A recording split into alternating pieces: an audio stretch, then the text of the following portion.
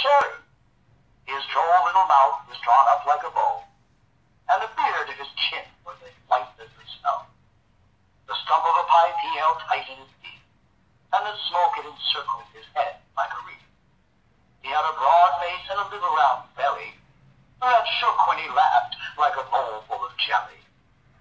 He was chubby and plump, a right jolly old elf, and I laughed when I saw him, in spite of myself. A wink of his eye and a twist of his head soon gave me to know